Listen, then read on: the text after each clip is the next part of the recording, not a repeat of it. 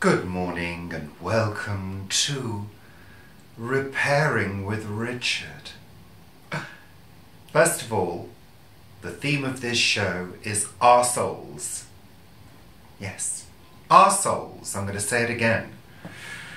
I'm repairing Paul's arseholes. Yes, I am. And just also, let's be very, very clear.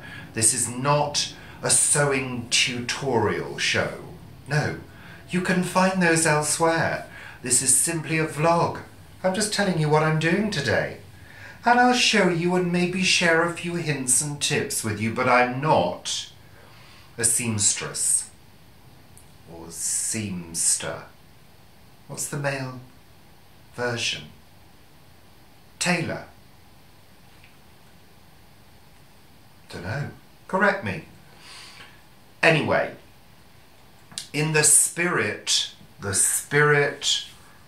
excuse me by the way, I'm in my scruffy clothes today. It's a sort of, what day is it? It's Thursday, and it's the sort of do the things around the house and all those jobs that need to be done day today. And I just thought I'd take you along for the journey, for the ride. Our souls. So, we've got 2 pairs of jeans to repair. Now, you can just about see the area of wearage right in the crotchal region underneath, and I've actually done a repair already on this hole. Just normal stitching, round and round and round and round, and round again, backwards and forwards several times. A virtually invisible repair. So what I'm going to do is I'm going to also patch that, because I don't know whether you can see, but there is more wearage around the cheekhole region. Isn't it amazing how a couple of soft bum cheeks can cause so much wear on tough denim? This one had a massive rip. I mean, it was massive. I don't know whether you can see where I've done the repair. Again, wear directly between the cheeks from stretching and chafing and rubbing. But look, all the way along there, massive rip. So I've done loads of stitching 3 times, gone over and over, and right up there just to strengthen the fabric. And then what I'm going to do is I'm going to apply 2 patches, and I've got some rough patches that I've made with old denim from old jeans, cut-offs, and all I do is cut out a rough square. I do a rough hem there. I cut the corners off the square and fold over.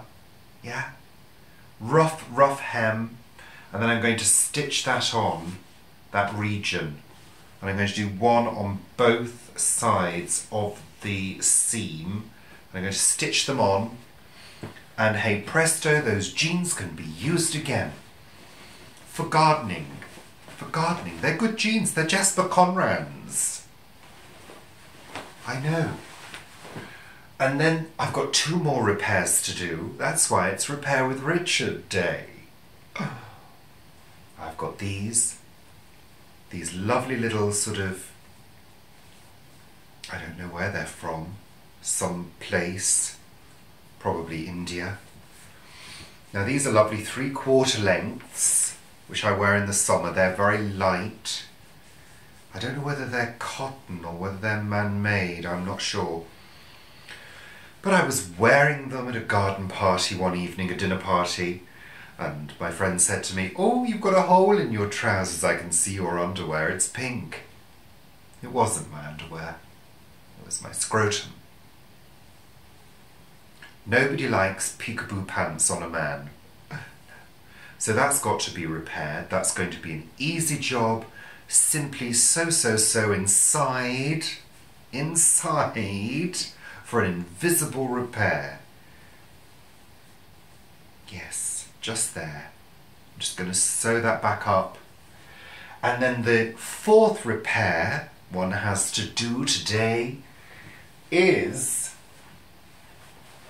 this nightshirt, which I love. This is my quite short nightshirt. This is the one that I answered the door wearing to the postman one day. Yes. And that's gone in the chest region. I know. It's just ripped there. Look. Oh, it's the pigeons. Hello. It's not on a seam, so it's going to have to be a repair that I do on the underside, the inside. I'm just going to have to pinch and sew, just to strengthen it up. And it's a night garment, nobody sees it. Okay, thank you. So that's what I've got to do. And I just thought I'd bring you along for the ride and have a little chat, little chat-eek. That's the smaller patch for the small hole. I know they're rough. I mean, Vivi's going to be going mad. I mean, I don't even cut the squares out neatly. Oh, it's just a tacking stitch to hold them down. Oh, it's lovely. I love it. So yeah, what have I been doing today? This repairs a few bits of housework. I'm sat here in the front room. It's a grey day. We've had 2 days, 2 bloody days of grey skies. I've got the windows open. There are people walking past, looking at me.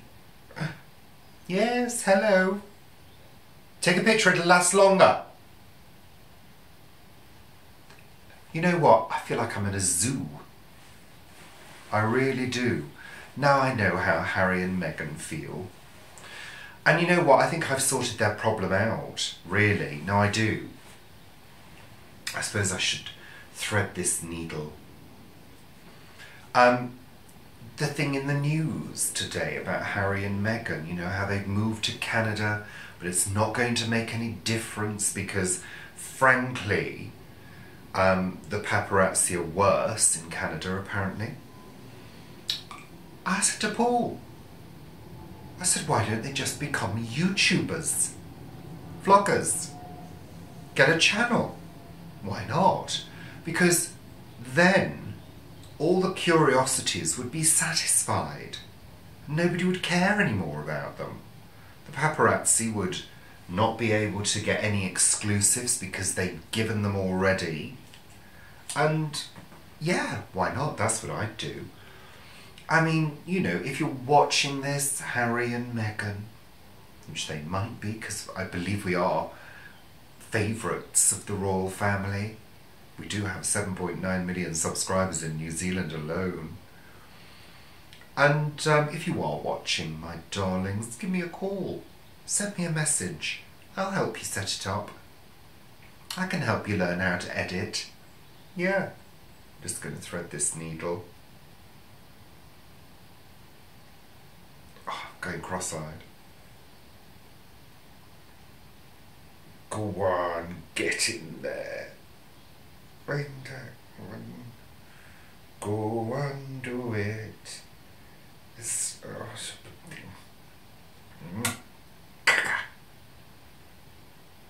oh, go on. That's it, it got in there. Lovely. So, yeah, you know, I do feel sorry for them, but hey, they are millionaires. You know, really. I mean, maybe this move wasn't that well thought out. Really. I mean, you know, thinking that they were going to get away from it all. You know, people not taking photos. Somebody stood out there. Cheeky bitch. She's on her phone looking in here. Cheeky cow. Honestly, some people, they've got no shame. I've always said there's only 2 questions for a stalker. Do you want to come in for a cup of tea or shall I call the police? So I'm going to do this one next. I'm going to sew this one because this one will be easy. No, it will. Well, maybe not like, oh, what's happened? Oh, okay. Oh, so it's come out from in there as well. Oh, buggeration. So it's come off. I thought this would be simple. No, that can wait till later. That can wait till later. I'll do the crotchal region on this one. On the peekaboo pants. So, inside out. Do you ever sew things to yourself when you're repairing? I did earlier. I sewed one of those patches to my jogging pants. I know. Crazy. So inside out. So yeah, what else has been going on with ours? What day is it? Thursday. Work's been quite busy, but not too horrendous this week. Not too horrendous. It's been manageable. So I feel like I've got a bit of energy today. Back again, that bloody pigeon. Yeah, I feel as though I've got the energy to do things today, which is nice because I've got a few projects that I need to start. I've got a couple of decorating projects that I need to get on with. Oh God, this is not as simple as it looks either. Oh, why do things have to get... Oh no, that's okay. Let me see. I just need to sew along there. Just to bring it back together. I mean, at the end of the day, sewing, my mum taught me to sew, but she wasn't a seamstress. She's the kind of person that you go, you know, round and round and round to hold the fabric together. I mean, at the end of the day, if you're in the field in a war situation, you've got to stitch somebody up, you're not going to say, do you want a tacking stitch or a running stitch, sir? Are you? You're just going to sew to hold the skin together. Well, I sew just to hold the fabric together. I don't really care how it looks.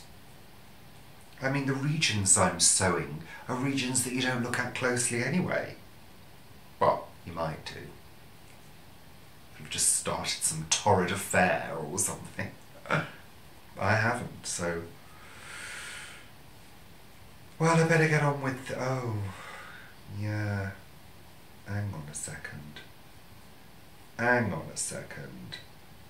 Oh, it's got 2 bits to it.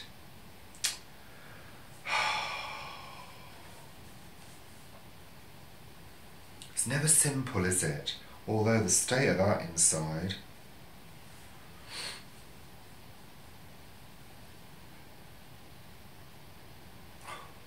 Anyway, I'm going to get on with this now. I'll see you later when I've done the repairs. I'll show you my progress.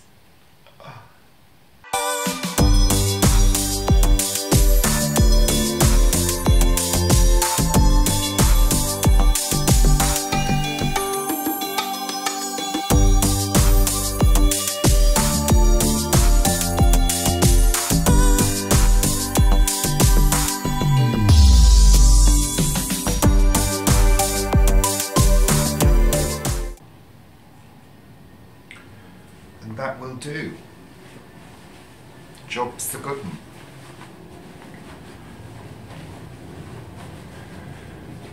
I mean, it doesn't matter with this, like I said before.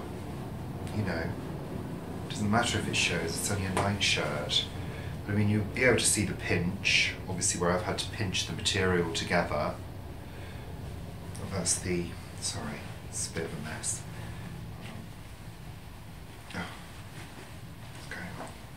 Right, so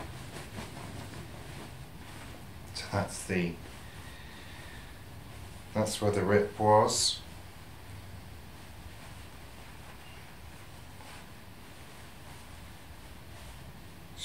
pinch, like a little sort of fake seam, I guess. Not bad. Done.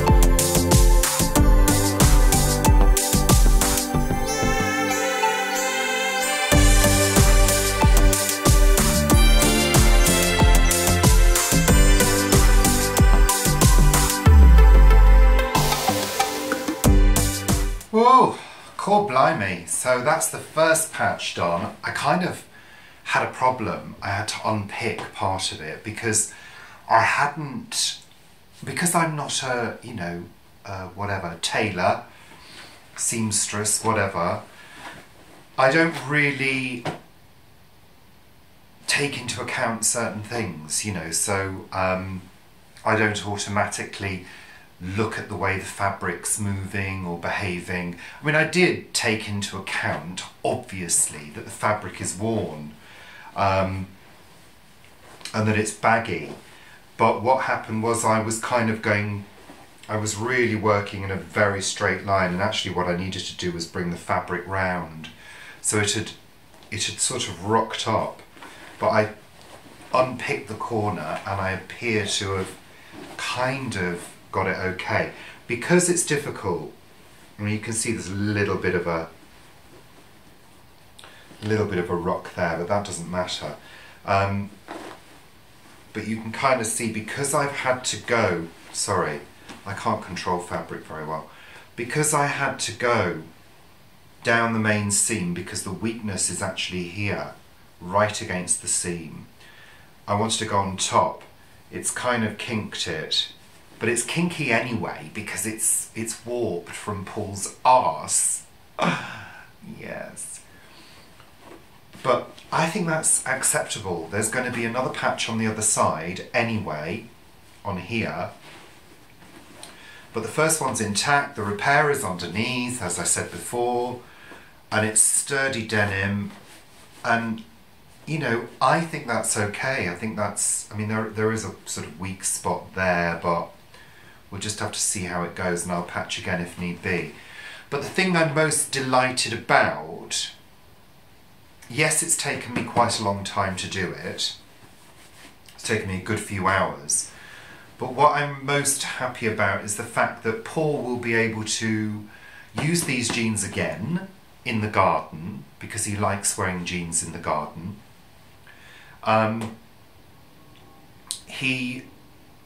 We're not throwing these away. He will be able to use them and not have to buy another pair and not have to start using a good pair to work in the garden. So we're reusing, we're repurposing. I'm using denim that I already had, I've got cotton that I've already had. It hasn't cost me anything other than time. So I'm really pleased.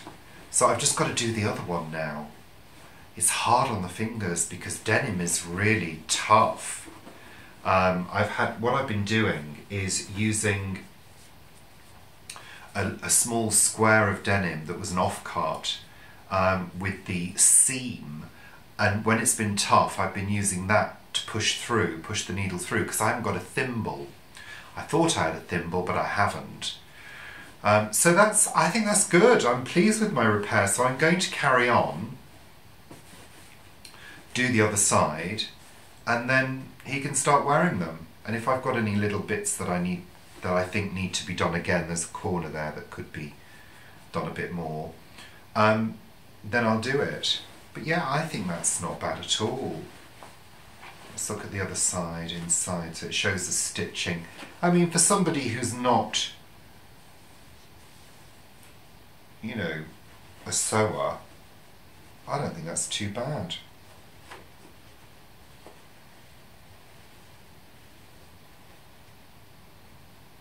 Good. Anyway, So, I'll carry on with this. You carry on with whatever you're doing today. And we will see you, what day is it, Thursday? We'll see you on, Sunday, for Sunday chat. Good, lovely. Thank you very much for watching, spending some time with me today on this very grey day, still grey. Disgusting, it's the afternoon now. Carry on sewing, Richard. Carry on sewing. Yay! Bye for now, take care. Thank you.